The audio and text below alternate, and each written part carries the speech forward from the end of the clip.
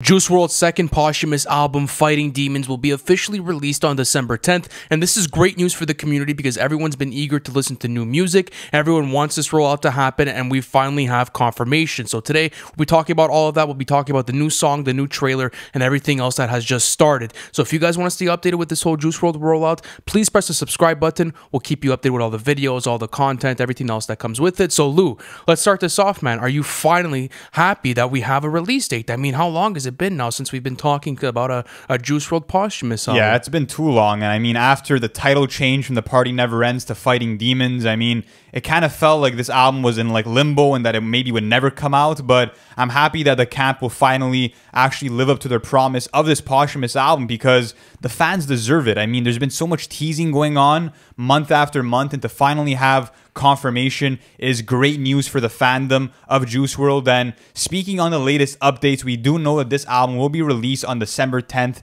2021, and this was announced on Juice WRLD's social media accounts. And we got this trailer that actually starts off with a black screen, and it reads, "You are not your struggles. Addiction, anxiety, depression do not define you." And this is beautiful because Juice WRLD's message within his music has always been to uplift his fans and to spread positivity and tell them that they're not alone and that all these mental health struggles or substance abuse issues can be resolved. And his music really like kind of contributed towards that goal. So it's cool to know that that message will be prevalent within the music now that we're getting a new posthumous That's album. very true, and I think it's always been throughout his music. He's very emotionally raw. He's very uncut. He doesn't necessarily have a filter when it comes to actually like expressing his actual emotions, and we see this on the new song "Already Dead." Well, before we get to that, there's actually the documentary that's coming out on the 6th. There's a documentary called Into the Abyss, which will be released a week after the album's release on December 16th. And before we get to the song, how did you feel about the trailer? I've been watching the trailer throughout it. Yeah, it was super cool because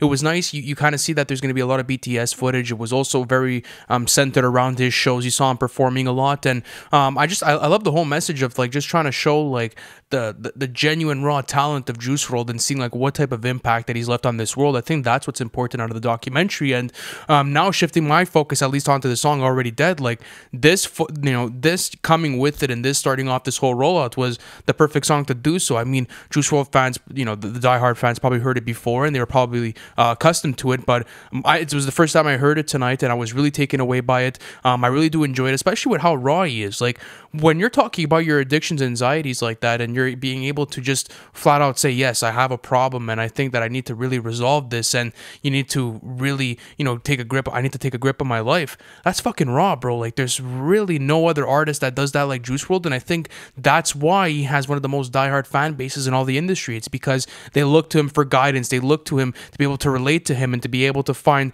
let's say, underlying silver linings behind his music. So that's how I'm feeling about the single, but how about you as a whole? I think, yes, it was a leak, and a lot of the songs that we might get on the album might be leaked songs, which is a bit unfortunate, but if you're a fan, like just stay away from that and wait for the actual music to be released to support the Juice WRLD camp. And not only that, but speaking on Already Dead, I think that it's a bit hard to hear as a Juice WRLD fan. It's a bit crushing given the subject matter. He's talking about it's raw, bro. Yeah, he's hearing voices in his head saying, "Everyone wants me dead." And then he also says, "I'm only staying alive for the fans." Like, it's truly heartbreaking to hear him be so vulnerable, but it's also very real and authentic. So I appreciate that. And I just love the fact that this song is quality, and it just proves to me that there's so many other great Juice WRLD songs that are in the vault. And like, we do know that he's recorded thousands of, songs that have not been released. So it's really mind-blowing to me that he had this much quality saved up. And speaking on Already Dead itself,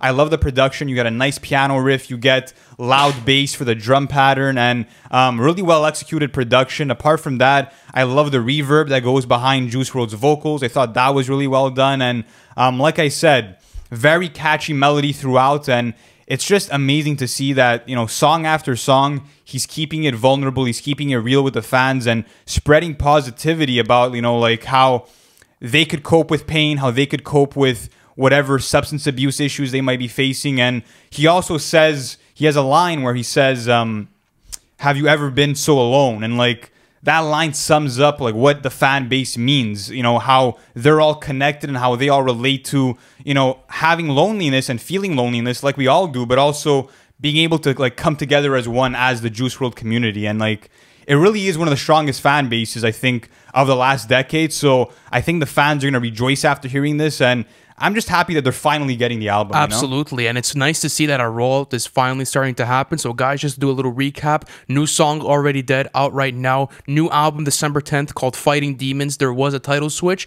Now there is also a new trailer for Into the Abyss, the new documentary that will be dropping on December 16th.